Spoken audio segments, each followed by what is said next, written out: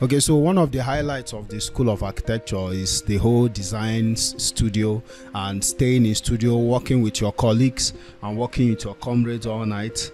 And that is one of the biggest highlights of the design studio. In today's video, we're going to be talking about why people don't actually get the score they intend on getting. This video will actually be helpful for people new to architecture or people that just entered architecture school and they are experiencing design for the first time. So before we move any further, if this is your first time here, please hit the like button, subscribe to our channel for more content like this, also hit the notification bell to get notified once we release new videos. And that said and done, we are going to jump right into the video. I'm going to be highlighting what I feel, in my own opinion, are the reasons why people don't actually get their desired score, especially in their first or second designs in architecture school. First reason, number one, they don't follow a design process, or rather they don't have a design process. Okay, what is design process? First of all, design process is actually the ability of a designer to actually plan his design in such a way, he plan it into strategic steps and take documentations all the way. I just spoke a little grammar here, but let me explain what I mean. So as an architect, if you have a design, what you are required to do is to make your base or do your base homework. What I mean by do your base homework is collect information pertaining to the design you are given.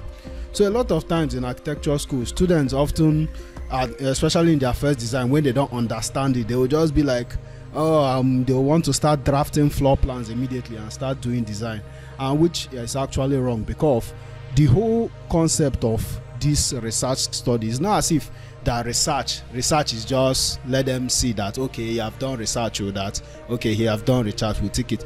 The reason for that research is actually to give you enough information for it to reflect in your design and for you to solve problems better in the design. And one of the personal stuff I've noticed is that if people don't actually do their design process well and they don't actually document it well, they will later do the design process in a non-proper way. What do I mean? We actually made this mistake. I mean, I'm not excluding myself. I made the same mistake. I didn't have a design process. When we start design, you see me just copying shit, or I'll call one of my friends and say, guy, if you have finished that shit, I'm next after it. I'll just copy it and trace it. I'll use light and tracing paper to trace it out. So the thing I noticed was, in the end, when I now started designing the main floor plan or the main site plan or whatever, you see me asking questions like, what is the standard size for this thing, or what is the standard size for a vault, what is the standard size? So you see that I'm actually doing the design research or the research findings in another way, but I'm not doing it in the appropriate way, and it will cost me scores while the juryons are actually looking at my design, because I did not document enough. The research I got, the question asking I did was not enough, and it wasn't even documented. So it will actually affect my overall grade. So the advice I'll be giving, especially to newbies in the architecture school, is do a proper design process. Do your homework very well. Do your research. Go to the sites they are given. Get information around the site or surrounding the site. Do case studies. Get a good case studies that will actually reflect the problem you want to solve in the design you are giving. Do the research on the measurement on the tools or facilities or the spaces that will be inside that project, and I think that will give you an edge while your juniors are joining you. Number two reason, students actually meet the wrong mentors, or they don't meet a mentor at all. Okay, let me start here. In school, I'll actually continue by telling a story. In school, when we started design, of course, we actually had senior colleagues, guys in third year and guys in final year, and even sometimes guys doing their master's program.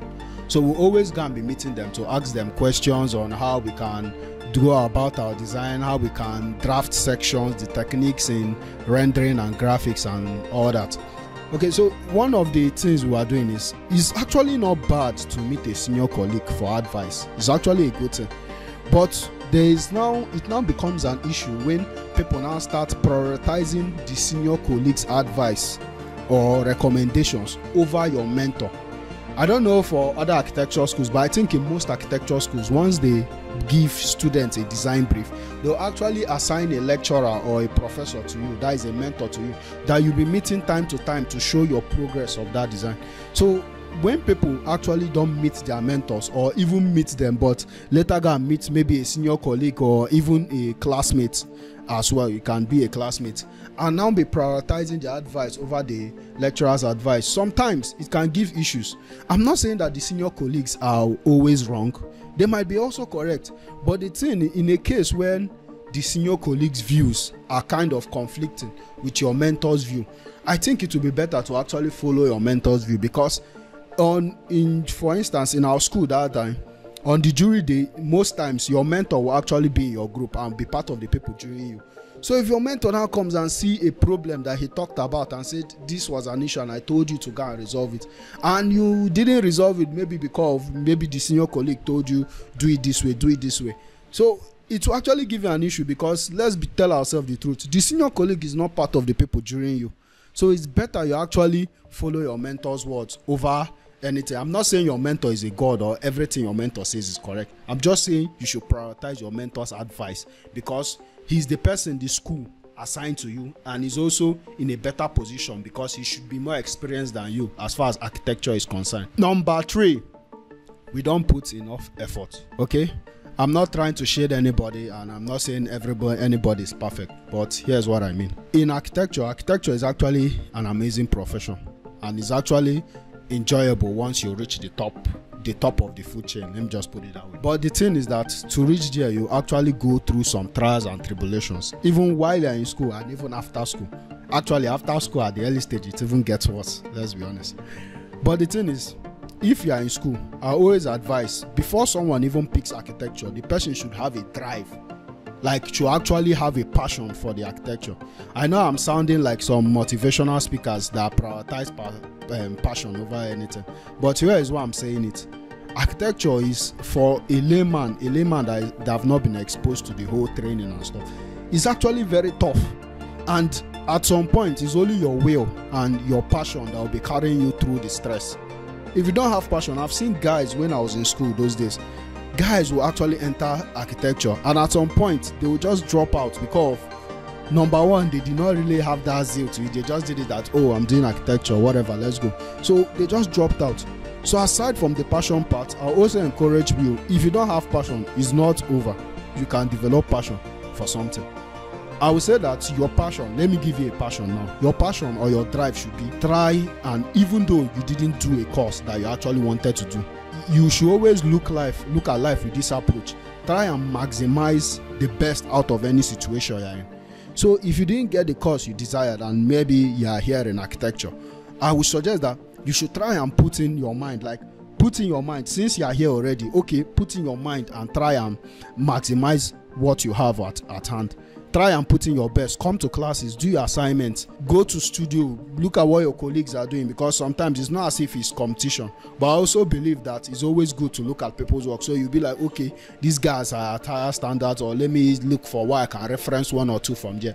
Because let's be honest, in architecture, we actually do amazing designs from references, whether we admit it or not. So look at stuff, put in efforts, like hold your drive, because the truth is that in life, you actually at some point need to suffer for some things. And if you are doing architecture is actually one of them. You actually need to put in a lot of effort. And I also advise you and encourage you to put in your best effort and try and be the best you can be. Number 4 reason, people don't take corrections. Okay, this one is quite spicy, sha.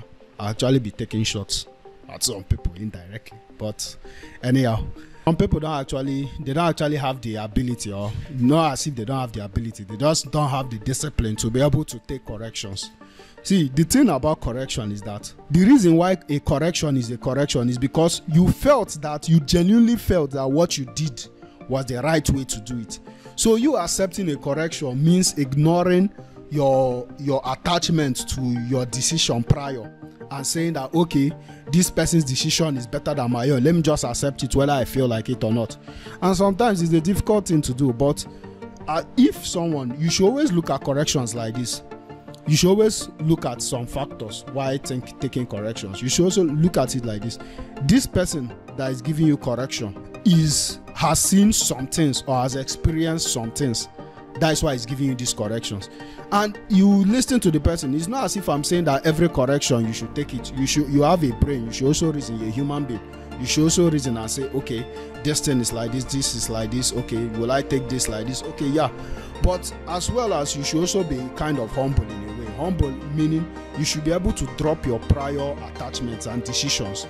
If you see this person is in a better place of experience and he actually shows you and explains to you a reason why your decision was wrong, and even sometimes we even prove it to you by telling you, I did this and this, that, then this stuff is wrong. So people should be able to take corrections, especially from their lecturers, even though sometimes their corrections might not be correct because they are human beings too. But you should also be humble enough to just say, okay, I have heard you, sir. And you will now go later and actually reason the corrections and actually see, okay, here is what and what I can adapt from this correction that this person has given me. And the final reason is going to be, must you get an A in design? Okay, this reason is actually very, not very funny, but it's actually quite contradictory. That's to this whole video. Like, yes, I said it, must you get an A in design? The reason I'm saying it is that some people have attached their whole persona and their whole existence to getting A in or getting good grades in school. I'm not saying good grades in schools are bad or anything. I'm just saying that your priority should not be getting good grades in school. But of course, your priority should be working hard, and eventually, if you work hard, you eventually get good grades in school. That is how it works. But your priority should be, I want to improve as an architect. I want to gain architecture skill. I want my design to be better than last time and to be better and to keep improving. So that should be your goal. Your goal should not be getting A, because in the end, if you are, the reason why they are training you in school is not to be getting A's. A cannot buy you, cannot rent an apartment for you. A cannot buy a ride for you. What A does is to actually show that, okay, this guy is skilled enough to this certain extent. So what I would advise is that, I'm not saying that you should not get A and you shouldn't get good grades. I will always advise your priority should be getting better and improving and getting and giving in your best and trying to improve as an architect. Because in the end, as I said earlier, A will not give you anything. Okay, it will give you stuff, but it will not actually pay your bills and stuff. Because in school, they are training you to be an architect, so you have enough skill to be able to solve problems in the outside world. I think that is all my reasons for today. If you don't agree with me, you can drop your comments why you don't agree with me in the comment section. If you agree, you can also drop your takes on what you want to add and why students don't actually get their desired score in design. At the end of this, I will encourage you to give in your best in architecture school, and always, even if it's not in architecture, giving your best in whatever sphere of life you are in. And I wish you good luck and I wish you the best. Please like and subscribe if the video was helpful. Also hit the notification bell to get notified once we release new videos. Thank you and have a nice day.